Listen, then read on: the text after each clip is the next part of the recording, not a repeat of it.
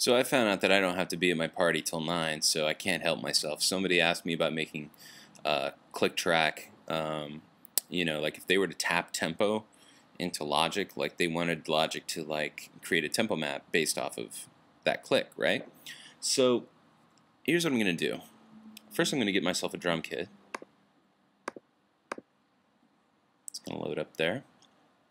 And the next thing I'm going to do is go to View, Configure Global Tracks. So I'm going to take markers out, signature out, I'm going to leave tempo and open up beat mapping.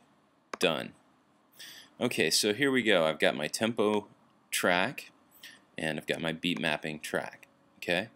Now the second thing I want to do is I want to go to my metronome settings. I'm going to click and hold on the metronome down here. I'm going to tell it to only click during count in.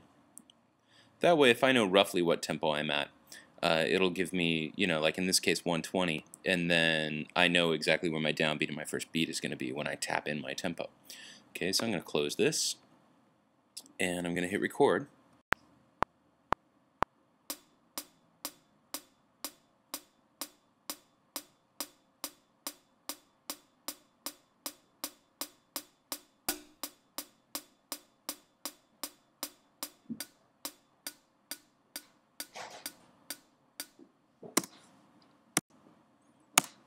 And now all I have to do is click Beats from Region, Note Value Quarter Note, OK.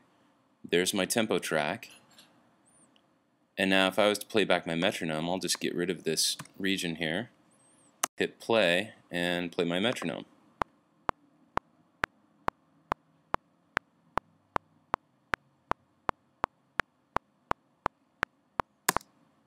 There you go. Like I say, I couldn't resist. It was pretty easy.